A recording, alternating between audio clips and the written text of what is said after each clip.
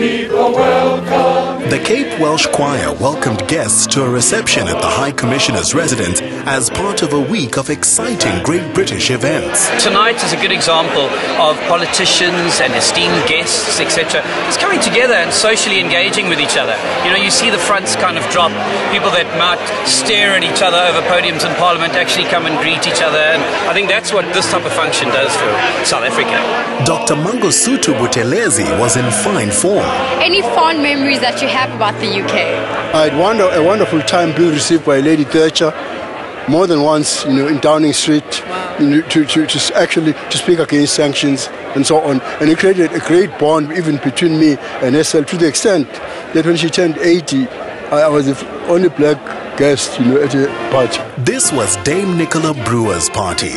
As a diplomat and daughter to Trevor Brewer, a Welsh rugby international, South Africa will have been on her radar from childhood. There are many great initiatives happening between South Africa and the UK. Many firsts. Absolutely, and I was just looking back in preparation for this evening on all the things that we've done, both separately and together, over the last 3 years, and it's an amazing list. How important has this relationship become? South Africa is absolutely on the top of all of our lists because it's an emerging economy. It's a country that we've had, centuries of relationship. It's just such a rich texture to the relationship.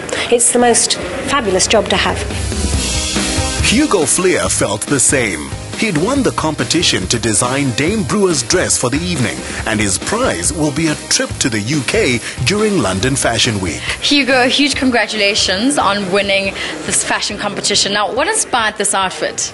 I took inspiration from the British flag and deconstructed every element on the flag, and then did a textile print and also textile manipulation. I love it. I particularly like the zips, and I love the way it's not classic red, white, and blue. You've got the orange that's a bit ruddy, and you've got a blue in there. But actually, what it does go with is something else here this evening, which is the Bloodhound Supersonic car.